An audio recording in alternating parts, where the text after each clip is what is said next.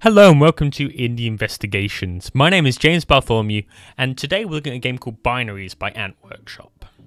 This is a little platform which has a great little twist to it. But before we get into that, let's go look at the options. We've got play statistics. You can see how many levels I've completed.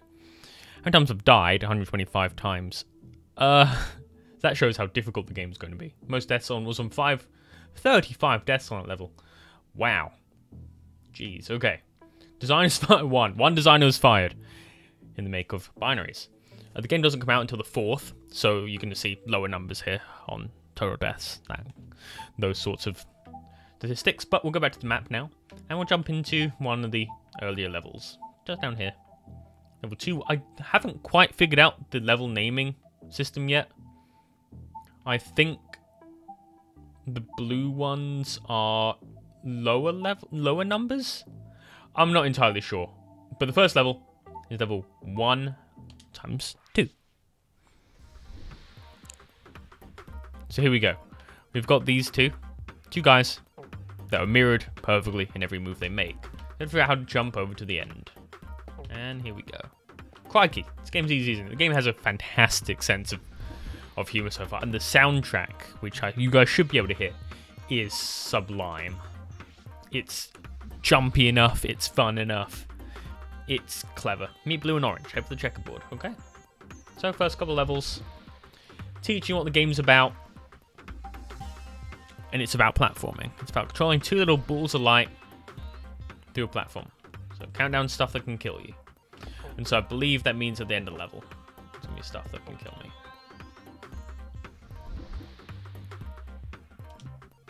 It's easy, right? It's an easy game so far. Generic platformer, you jump, you move your guys at the same time. Alright, so now we have to jump our guys like that. So you see a little bit of the binary coming in. You have to control two different characters at the same time. And now we'll go to, oh, you know what? Maybe my theory on the colors was, I never noticed that, but it looks like the colors changed in the levels. Okay. So now here, can you guess what spikes do?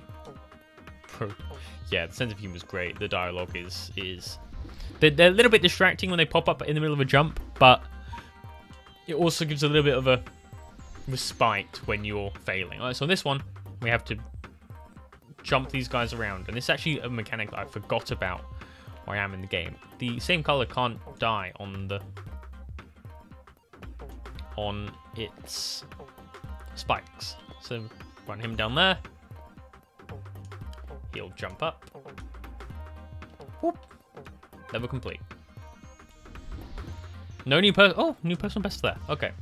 You guys get the idea. The game is very much about just controlling those two guys through some very, very hairy and scary platforming. So now let's jump up to a harder level that I've completed. I think this is the one that I died 35 times on.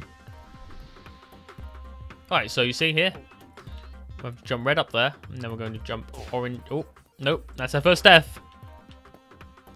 Now if we jump blue down there, then we move orange further up. Jump orange up.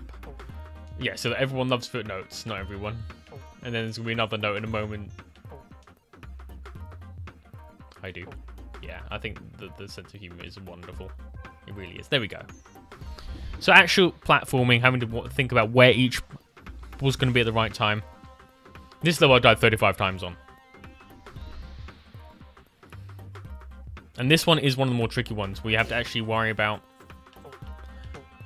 actual spatially. I'm not going to try and beat this one because I've beaten it once. It's going to take me a buttload more tries to beat it a second time.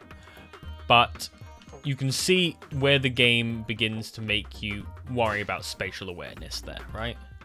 We'll just quit that level because not worth subjecting you guys to that pain. But the game, the instant reloads, and there's collectibles in this level. You've got the collectibles take down your time. Oh, uh-oh. So if we jump him up there, then we've got these rays coming down. Can I get killed by blue rays? I think DVD got killed by blue rays.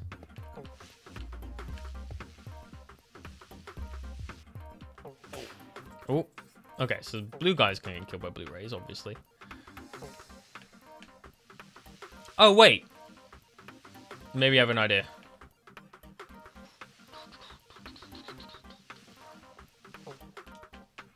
Ah! Yeah, this game's great at making it feel frantic, but the instant reloads are critical, and they work great.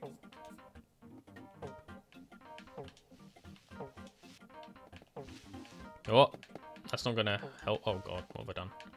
Yeah, and the game, when you mess up a jump like that, it can get tricky. Or, I don't think tricky is the right word. It can get messed up pretty bad. So, luckily you have an instant restart feature, which is super, super wonderful to have in a game like this. Oh, that's right. The blue rays kill blue guy. Alright, maybe if I jump like that. Alright, maybe not a lot. I like that some of the dial. There we go. Ah! Ah! I was close there. Sorry about the yelling. This is one of those games that really gets you invested in what's going on. There we go. That's alright. 6 seconds. It's not bad. Well, 6 seconds of a minute's tries, but you know. Alright, so this level is staggering. How so? I think it's wanting us to do this. Nope. Okay, so there are some jokes. Yeah. I love sense of humor in video games, developers that make fun of their own games, and these guys have done that very well. Put blue in there. There we go. There are some simple levels. Some ones that let you just, you know, play around. But it's very much a game that is 100% skill-based. If a level clicks with you, then it clicks with you, and you're done. Never trust quotes and that's, yeah, there's some great humor here. I don't know, guys. This is one of those games that I think just has that charm that a lot of games, or I'm not gonna say a lot of games lack, but that I haven't seen many games having recently. This game doesn't take itself very seriously. It just says, you know what, let's make a platformer and maybe have a little bit of fun with it. And that soundtrack, well, as I said earlier, is... Ooh, those are big spikes. People say this game's... Haha! There was actually a joke earlier on about... oh, what have I done here?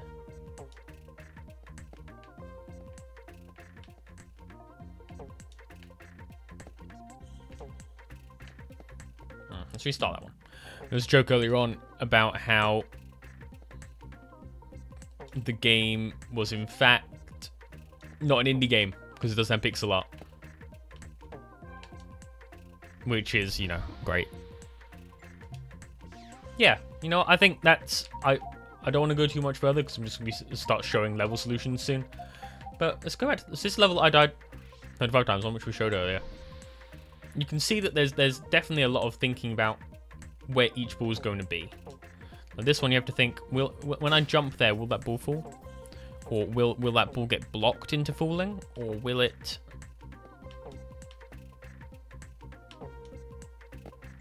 It's absolutely a puzzle-solving game.